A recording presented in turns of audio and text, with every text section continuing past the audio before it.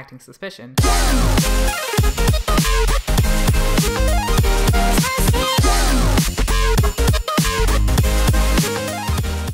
Hello everyone, and welcome back to a special presentation of Anime Club After Dark. I'm your host, Sho, and joining me tonight we have Alex Senpai. I just realized I actually have to come up with fucking intros now. Yeah, you can't get away with being the boring host anymore. I know. Because I stole your spot, bitch. We're at the halfway point. I thought I'd let you take the helm. Yeah, give the queen her crown. So today we're going to be discussing the 13th episode of Vinland Saga. So in this episode, Askeladd brokers a deal with a Welsh provincial leader to travel through the Welsh mountains. So we have a lot to talk about with this episode because a lot went down. I think we'll just start with the beginning. So the first scene we get is pretty interesting. We see what we come to know later in the episode to be a younger Askeladd carrying who we come to know later in the episode to be his mother out of the ocean and into an army. So that's a very strange scene by itself. I know in previous episodes we saw like glimpses of a woman with long blonde hair, and so now we know who that woman is, and I know that you, Alex, had a thought that it was Canute. I did have a thought that it was Canute. I was wrong. See, the problem with that prediction is that Canute has better hair. That's true. He uses L'Oreal, clearly. Yes. And I thought it was his wife, but it was actually his mother, which does not have to be mutually exclusive, but they are in this case. But anyways, I thought that scene was like pretty poignant, pretty interesting. I'd also like to point out that I didn't really get. Well, obviously, I got it when later in the episode when it was kind of revealed what that scene was all about. But when I first saw that scene, I'm like, is that Thorfinn? Oh, I immediately knew it was what's his face? Askeladd. What's his face? Askeladd. Okay, I'm like, there's so many blonde people. Names are not your forte with this show. Especially when they all have the same color hair. No, but I immediately knew it was Askeladd because there was a mysterious long-haired blonde woman. So I'm like, so this must be Askeladd. Yeah, I didn't put that all together until later in the episode, which we'll get to. Yeah, I think it was a pretty strong opening scene to start with. Yeah, I mean, and then you got to admit though, he does have that messy looking hair like Askeladd, or I mean that Thorfinn does. Yeah, he doesn't have the PTSD eyes though. No, he doesn't have that. He doesn't. Not yet. Not yet. So right after that scene, we get the new OP. So hype. It's Man with a Mission, which is always an amazing group. Database. Lovely. You should sign up for American Idol. No, I shouldn't. So I have a lot of stuff to say about this OP. So it starts with a quote, which is, okay, I have edited the quote to make more grammatical sense, but it is, like a rowing boat, we enter the future backwards. All we see are the scenes of the past, and no one can see the views of tomorrow. I want to say I'm glad you cleaned that up, because it was quite obvious that the person who actually, put that in, English is not their strong suit. No, but I thought it was really, I'm halfway saying it's cringy and halfway saying it's badass. Like, the fact that they, incorporated the rowing boat into there, and I don't know. It's like, okay, I like it for being sincere and for being a joke at the same time. I really do enjoy that quote. It's almost like it's a really badly translated poem. I guess. I just find it funny that they're, comparing it to a rowing boat.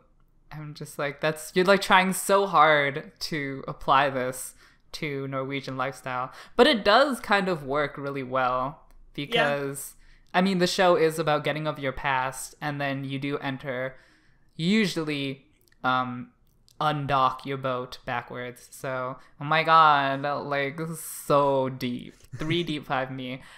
Anyways, I was impressed by that quote because it was quite something. I also think that line entering the future backwards kind of might be an allegory for revenge, which is what Thorfinn is trying to seek. I don't understand why. That he's trying to go forward to get revenge by constantly looking backwards on what he wants to get revenge for. Yeah, I can see that. A lot of this, there's a lot of revenge going on with a lot of the characters. So I like the part of the OP where they have drawings in parchment, which is supposed to be like the ancient scribbles of the Norwegians, which I don't think is actually historically correct because I don't think the Norwegians kept any written records. Yeah, like not until very, very late in the like. Or at least I don't think the Vikings. Empire. I don't think the Vikings kept records. But I could be wrong, but I feel like I read that somewhere. Either way, I thought it's pretty cool in the OP when the parchment scribbles transition to animation. I think that's pretty hype. Yeah. On the same coin, I really like how they drew the sailing routes on the map. That's pretty cool. I like the way they animated that. Can I just say, when I was watching this, my immediate thought was, if Game of Thrones ever got an anime adaptation, this is what I would expect the OP to look like. Maybe not Game of Thrones, not sound like, but definitely look like. Maybe. There's also this scene of a man tilling a snowfield. Now, I don't know if that, like, to me, that seems like something that's obviously, like, not productive, but I don't know if they actually do till snowfields in Iceland. I don't know. I know literally nothing about farming. I certainly know nothing about farming in the far north, so I'm not going to be any help to you there. I'm just going to assume that that's not possible to cultivate a snowfield. And if it's not possible... Unless you're just using a till to dig out snow, but that'd be a really bad way to dig out snow from your field, I would think. Yeah, assuming it's not possible, I think that's like a really powerful symbol or metaphor of like trying to survive in the wilderness. That was a great image. We also see images of Knut in this OP. First of all, crying like a baby. And second of all, later in the OP, we see him with like these dead eyes of like being so jaded and so like done with life. And I'm like, that is very different from the Knut we know right now. That is clearly foreshadowing, if I ever apparently saw it. There's a lot of shit gonna go down with Knut, and I'm ready to see it happen. You're ready to see a pure innocent boy get corrupted. Oh. No, we're not going there. I love the animation that they did for the scene where Thorfinn is in a snowstorm in front of a wolf. The snow animation was really done well, so I really like that. Yeah, there's a lot of snow in this OP, and it's all animated like top notch.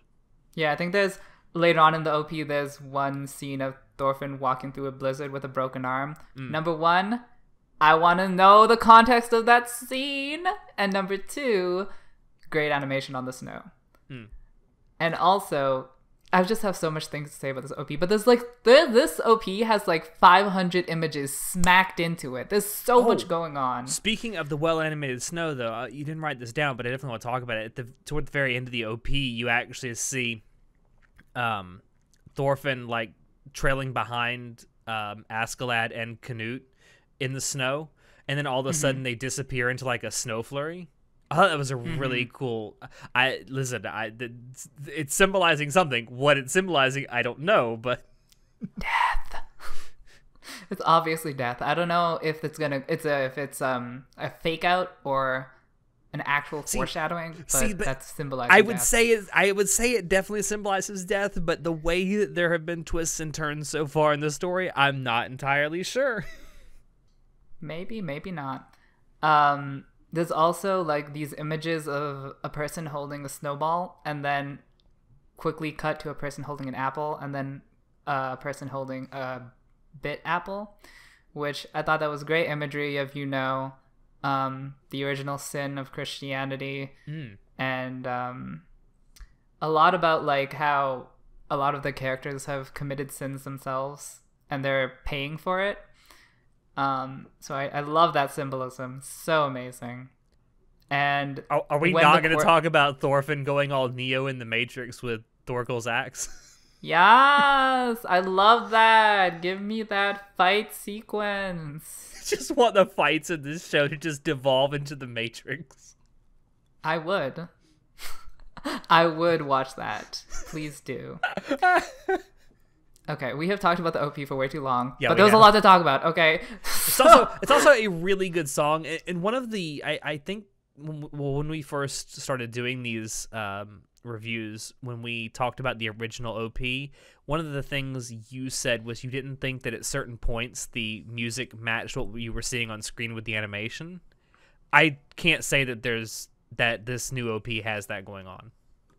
Definitely, I agree. Yeah, it's I like the song. I'm not like song is head over heels for it, but I do like it. Yeah.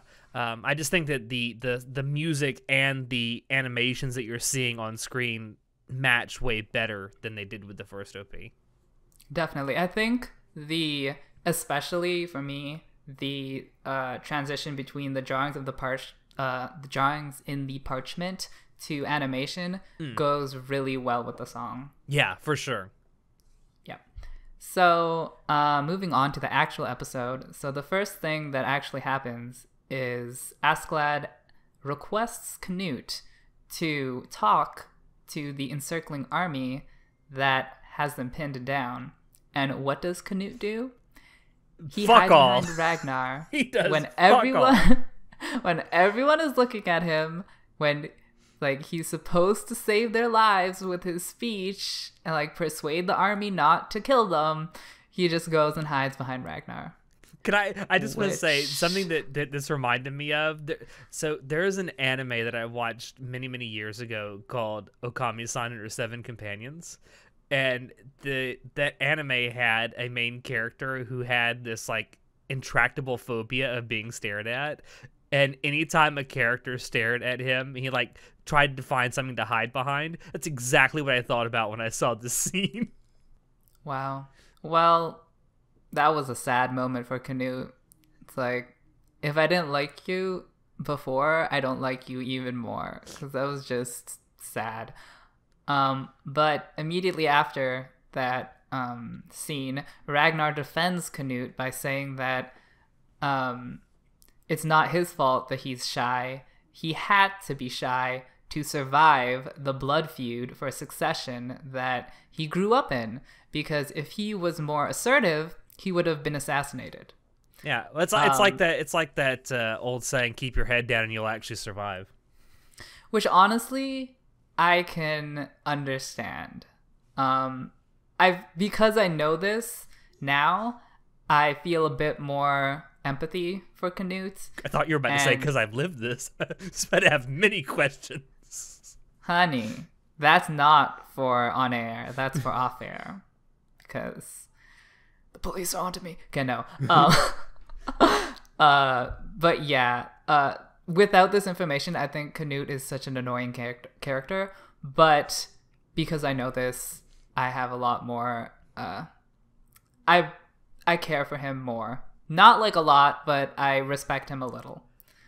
Yeah, I think that's one of the things with me with characters. I try to avoid labeling a character as annoying until I have a more complete backstory, because with the right backstory, you can kind of understand why certain characters act the way they do. And this is a good example of that. I mean, it also depends on how quickly you get the backstory, because if you're stuck with this character for so long and then you finally get the backstory so far into the show, then it's just too late and you're just I'm done. I don't really care anymore. Yeah. So I'm glad if Canute had been introduced in episode 1 and we'd been with him all this time and we were just now getting the backstory, I'd say, yeah, you're right. That's too long to wait. But we've only been with him now for 4 or 5 episodes? Exactly. So I think it's great timing for them to reveal this now instead of later. Various other things happen. One specific thing that I wanted to talk about was that while Askeladd is talking to the Welsh leaders, Bjorn is talking with Askeladd's men about how he's becoming suspicious of Askeladd because he's been with him for 10 years and he never knew that Askeladd spoke Welsh. So, like, if Askeladd is hiding the fact that he speaks Welsh, then what else is he hiding? Mm-hmm. And I know we've talked about how Askeladd has been acting suspicious in the last few episodes, and now Bjorn is catching on to it as well. And I think, again, this is sowing the seeds of foreshadowing that Askeladd is going to die. Coup d'etat. Yes, like, slowly but surely, these seeds are being sown. And I do really like how there's a lead up to it. It's not just all of a sudden, all at once. It's like, I don't trust you anymore. It's like, nah. Yeah, I think there's this little chink in your armor now. Here's another one. Here's another one. It's like, I'm starting to get suspicious, man. Yeah, I'm really happy about the writing. It's really well done how they're slowly introducing these seeds of doubt. I think it's very good writing for a political story. So I think there might be more political story elements that come into play. But this particular story element that we're currently on, I think it's going really well. Yeah.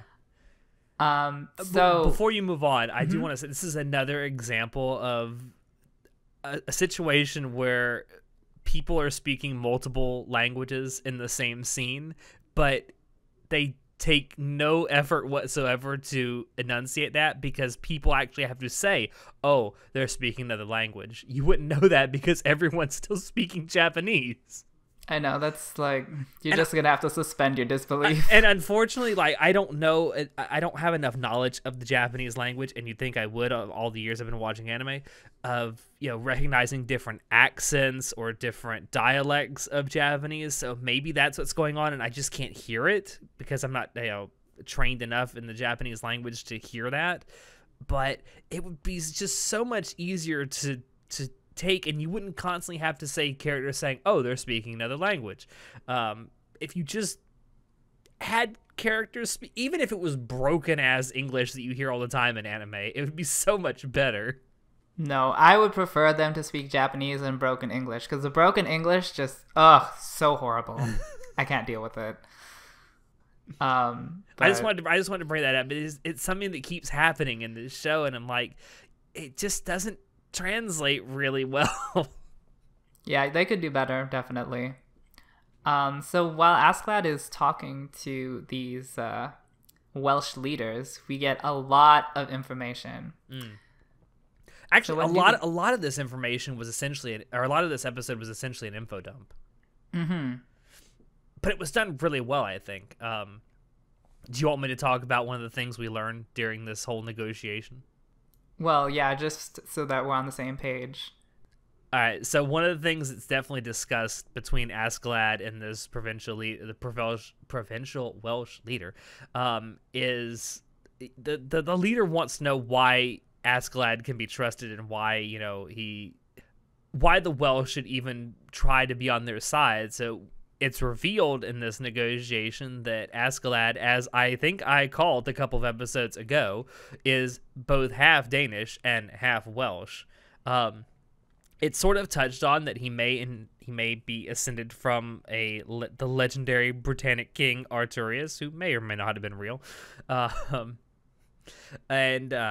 So how he came to be half Danish and half Welsh, his father, who was Danish, had invaded a very small part of Wales. It took his mother, who, if I recall, is named Lydia. I completely forgot to write that down when I was watching the episode. But he took her as sort of like the spoils of war back home as a concubine, and then Askeladd is the product of that. So when Askeladd was a teenager, his mother ended up becoming ill, and Askeladd wanted to bring her back to Wales. And that's actually what you see in the first scene in the episode before the OP starts. And that's how he ended up meeting Gratianus, who is the Welsh leader that he met originally and is leading him through the land that he's in right now. So basically, Askeladd is a double agent. Basically, Askeladd, as I have sort of suspected, is playing the long game to like a legendary proportion. So, for a lot of these podcast episodes, we've been discussing how clearly there's more to Askeladd's motivations, and now we know what his motivations are, or at least what past fuels his motivations. But honestly, I don't know if I believe this. I don't know if this is the full picture. I feel like I'm still missing something because... So wait, not only is Askeladd playing like 18-dimensional chess with all the other characters, are you saying he's playing like 80-dimensional chess with the audience? Okay, so like from this story, allegedly his motivation is to have revenge for his mother by helping the Welsh, I guess. Maybe. Which I'm like... That sort of goes in line with something he says in this episode, in that he hates the Danes. Which I'm like, okay. First of all, you seem too composed of a person to be hell-bent on such an immature notion as revenge, first of all. Second of all, I feel like you're just... I feel like that motivation is a bit too... it's just too immature for you. You're such a mature character. Why would you be hung up over that one thing? Yeah, I don't know. I have that same thought too, especially as I was watching this episode. It's like, on one hand, I can certainly see it being part of his character, but for him to actually go through with something like revenge, it seems... I won't say out of character, it just seems like a step backwards for him. Yeah, I don't exactly imagine him as the kind of person who would do this sort of plan.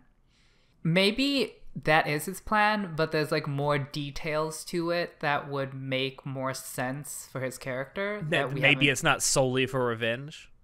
Maybe there's like, I don't know. Maybe he like the specific policies he wants to have enacted in the Danish army or the Danish government are like, if we know those, maybe they would make more sense for his character. But like, just knowing this, I'm a little skeptical. Like, yes, I understand somewhat, but like, you know why I'm skeptical? And this is a problem that I addressed in one of the early episodes, is that when your parent dies, I don't understand the motivation unless I see like some time spent with the parent where I can understand your relationship with them. Like, that's what we got with Thorfinn. That's why I understood his revenge. Whereas Askeladd, I didn't see any time spent with his mother. How am I supposed to believe that he had like a meaningful relationship with her? But see, I'm thinking that maybe something like that is coming, like in the form of flashbacks. But that's why I loved the beginning of Vinland Saga, because so many anime do this revenge for a parent, but they don't give me any reason to care. But Vinland Saga did that for Thorfinn, but it's not doing it for Askeladd, and that's why I don't believe this motivation. And if it's true, I don't think it's that well written. So, okay, I see where you're coming from, and I think this is not necessarily just an issue with this in particular. If it turns out that this is the only reason that Askeladd is doing what he's doing, I think it's just a general problem that a lot of people have when writing stories that are centered around revenge in some way, and that especially if it's revenge of a parent or some kind of really close family member, is that there's this temptation that since it's a parent or other close family member, everyone should just accept the fact that this loss was so hard that this character that's seeking revenge just couldn't take it and wants revenge. I mean, yeah, I think a lot of people might, in theory, be able to relate to that, especially if the parent or sibling or whatever was taken very unjustly. But unless in the realm of fiction, unless you're actually showing me why this character meant so much to the person seeking revenge, I can't buy it. Even if you tell me it's apparent. Yeah, like if this was real life, if this was like a news story that like I could empathize with Askeladd. But since it's fiction, this kind of shortcut of parents died, find revenge has been used way too many times, and I need more. Yeah, I mean, it's okay to have. Well, I think what you're saying is it's okay to have this sort of story development. It just give me a reason for it that you actually show me. Well, like, I'm just saying that this plot device has been used so many times in fiction in general that if you're going to use this plot device, you're going to have to go a little further and explain a little more. Yeah, for sure. For sure. I won't say it's certainly a trope. I don't know if I'd go so far as say it's a cliche, but it's not that far off from one either. Well, it's definitely a cliche in anime. For sure. I'm in the realm of all fiction, though. I'm not sure if it technically classifies as a cliche, but I don't think it's also that far off. Yeah. So, after the whole conversation that Askeladd has with the Welsh leaders, there's this one line that Askeladd says to Ragnar, which is, "Even now, my men really trust me." And I found this line very interesting because he says "even now," which means that there would be a reason for his men to not trust him, which there is. As viewers, we know that because he's been acting suspicion. Asking. He's acting suspicious. Oh my god. Yes, he's been acting suspicion. But now we know that Askeladd is aware that his men doubt him. Yeah. So I find this line very telling, that Askeladd knows what's going on, that he knows he's making mistakes by revealing his secrets to his men. But I guess he has no choice, and we know that if you're making mistakes and you're going into a corner, in these last few episodes, he's been being cornered a lot. Eventually, you're not going to be able to get out of that corner. And you're going to die in that corner. Yeah, so, I mean, eventually what lies or what misdirections you've told everyone to keep suspicion off your back are going to come back and haunt you. Yeah, Askeladd's going to disintegrate into snow, just like the Opie said. Okay, yeah. He's going to become Jack Frost. He was never there to begin with. He was all a figment of everyone's imagination. Sure. So later on in the episode, we see Canute have an outburst when, I forget exactly the exact context, but he was talking to Thorfinn. Oh, I don't think there was a context. I think he was just like mumbling to himself, and he finally got up the confidence to speak his mind, and he told Thorfinn that, I can't speak for myself and make all these sweeping statements because everything I say has political consequences, and I can't show emotion. I can't make these like quick knee-jerk decisions. I can't tell you what to do. I can't give my opinion because I represent the entire country, and what I say reflects what the country says. So I can't do anything, so I'm just going to stay silent.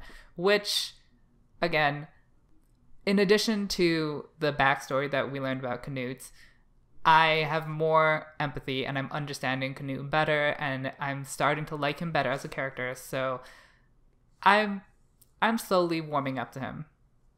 Yeah, it certainly, I would say in a certain way it makes him relatable as well, because he's being asked to take on an enormous amount of responsibility at a very, very young age. And there's a lot of people who probably would say, if they were being asked to take on that much responsibility, would probably shy away from it or try to pawn it off on someone else, which is kind of what Canute does when he always hides behind Ragnar. No, Alex, he's being a good leader by doing that. Mm-hmm. Anyway, I found it really, really funny after all that like heartfelt, I don't know, confession by Canute. Thorfinn is like, yeah, that's just an excuse. Like, damn. Yeah, it's like savage. It's like, sit down, shut up, just stop making excuses. I also love the fact that when Canute starts going on his little tirade against Thorfinn, Ragnar's response is like really good. It's like, oh my god, he's talking to someone that isn't me. He doesn't know how to respond to it.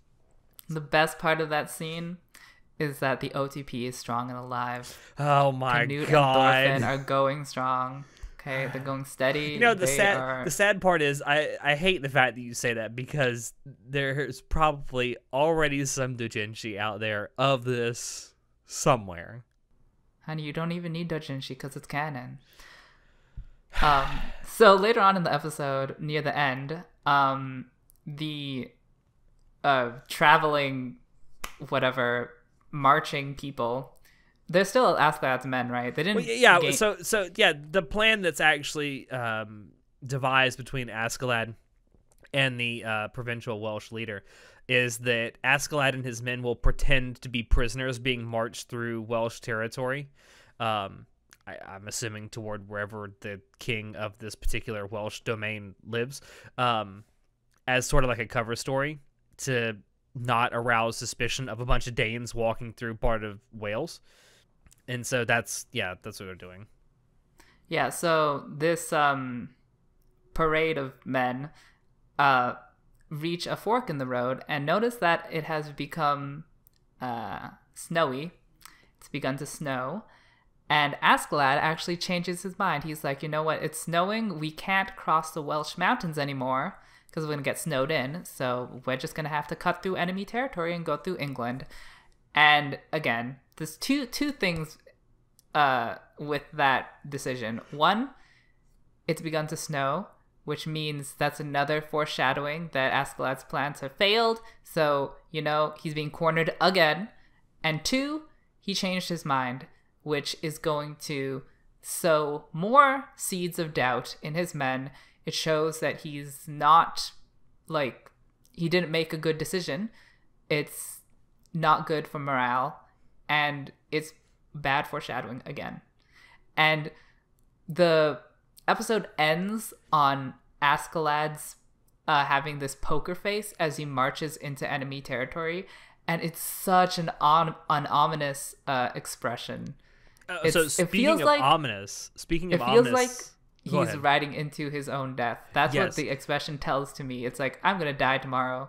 That's what I see. So I was gonna say, on the heels of that, something that that just before this starts happening is you see like this what's the word, a montage of the Askeladd and his men and some of the Welsh army marching through, and the music that's playing during this, it gets like really deep and really ominous, like deep tones, like it's like it's dragging on, and at the same time you see like the sky getting really dark. So like the whole cinematography aspect of that, the way it was done, was really great. So we end on a new ED, which I love. I love this singer. I love her voice. She sounds like a Japanese Sia, and I love Sia. So I honestly, I really adore this song.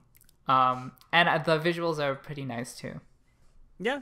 I think you and I both also enjoyed the first ED, Torches by Aimer or Aimer. I don't know. I really like that ED too.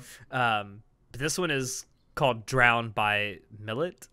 I don't know how you're supposed to say it. But yeah, like her voice is really, really good. It's still got like, just like the first ED, it's got that like home and hearthy feel to it quite a bit. And I think, again, like with the first ED, the visuals do the song justice. It's just a solid ED. It's the best I can say about it. It's solid. Yep. I'd say I have to like see how it goes, but I think these two EDs for Vinland Saga that we've gotten, I'm probably going to nominate them both for ED of the year. Like, that's how much I like them. Yeah, they're pretty good additions. Yeah. I I think that's all I got to say about it. Like it's beautifully solid that there isn't a whole lot of animation, but what animation there is, it just flows really nicely with the music, and it's pretty good animation for an ED because for an ED for sure. Usually not a lot for EDs. Yeah, usually it's just like character silhouettes or hell, sometimes you don't even get any genuine animation in an ED anymore. It's just music and shots of characters. Yeah, so considering that, it's pretty good visuals. Well, I think that's everything we have to say about this episode. There's a lot of stuff we went over. We did. We went so overtime. I hope you enjoyed the fact that we went like basically double time. Sorry if it's boring you, but we had a lot to talk about. So thank you all out there for dropping in to listen to us. We hope you enjoyed it because we sure enjoyed bringing it to you. If you want to check out previous episodes of the podcast, you can find us on YouTube, SoundCloud, iTunes, and Spotify. If you want to keep up with what we're doing, you can join us on Discord, Facebook, Twitter, and our website. Shoot us an email if you have any questions, or if you have ideas for topics you'd like us to talk about in the future. Links to all these things are down below in the description. I have been your host, Sho, and I will see you next time. Say goodnight, Alex. They're not shipped. Fuck you. Honey, they're a ship on a ship. Oh, God, no. We'll be right back.